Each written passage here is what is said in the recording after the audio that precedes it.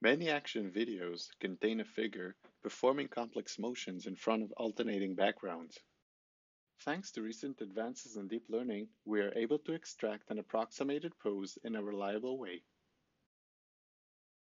In this work, we add the ability to control the pose according to a low-dimensional signal, for example a joystick, thereby obtaining control over the moving character.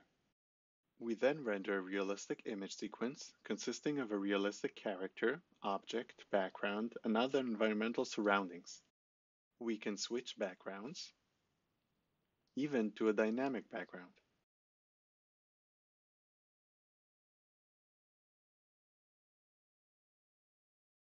With little optimization, the entire inference process can be performed in real time using multiple GPUs, as demonstrated here in our live demo.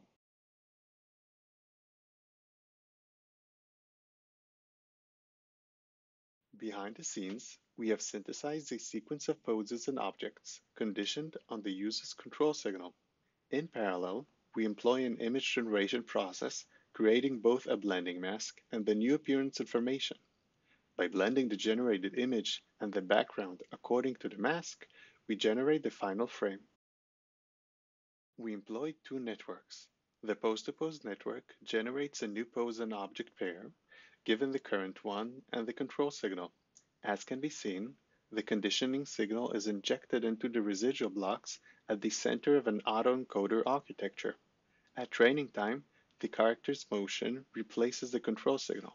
A handheld object can be generated as well. In addition to the pose, the network receives an object channel, which is concatenated to the pose channels. During training, the object is extracted as the semantic segmentation of the tennis racket. The pose-to-frame network generates the two outputs, mask and image.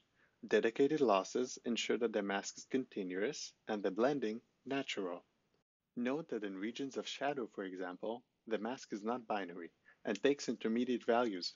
The same is true of character boundaries, especially in regions of uncertainty, such as hair.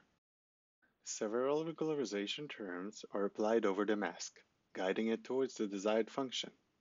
We encourage the mask to be close to 1, where the character is present, and discourage it from attaining high values or high derivative values elsewhere.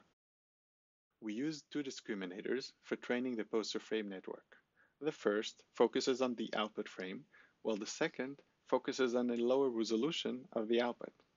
Both discriminators are fed binary threshold images, focusing solely on the character. In addition, a feature matching loss is applied on both discriminators and over a pre-trained VGG network. The VGG feature matching is performed over the entire generated output in order to learn environmental surroundings, shadows for example. The pose-to-frame component can be directly compared with recent work. Through use of a learned mask, our solution is better able to model the background and even replace it. This results in significantly fewer artifacts.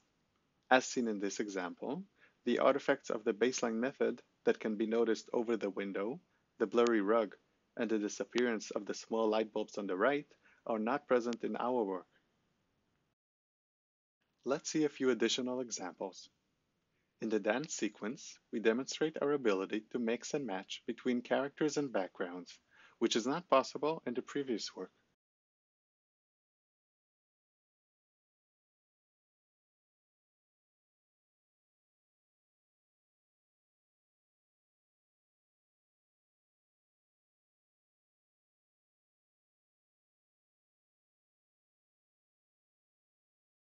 In the walking sequence, the character is controlled and embedded in various backgrounds.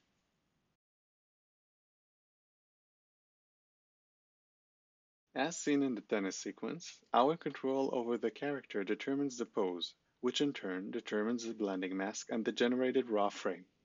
The raw frame is then blended with the dynamic background to create the final frame. This is the reference video for the fencing sequence. Here, too, we demonstrate our ability to control the motion in the scene.